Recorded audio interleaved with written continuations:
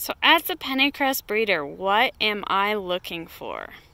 Well, in the fall, I do score emergence, usually about 3 to 4 weeks after planting.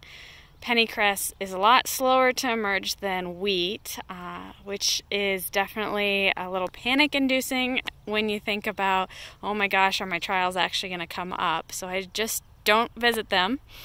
So we look for uniform emergence. This is one that didn't do quite as well. Here's one that did pretty good. And it's also, now that we're in the spring, we can see that it's flowering, full-on flowering. This is one that was probably marked as first flowers about a week and a half ago, compared to one that was marked a few days ago.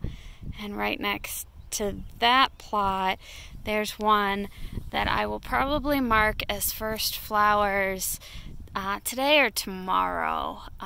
We're looking for about 50% of the plants in the plot having those first florets open. Here's another later one. Here's another late one with really good emergence. That's great. Here's one where we see some spring emergence, and that's not great, not something we want to select for. But I also wanted to show you, compared to that the earlier line back there, it's pretty short but early flowering. Here's one that flowered on the same date but is significantly taller. This one comes up about mid-thigh on me. I'm 5 foot tall for the record, so this is going to be a pretty tall pennycress plant. Not sure that's going to be ideal.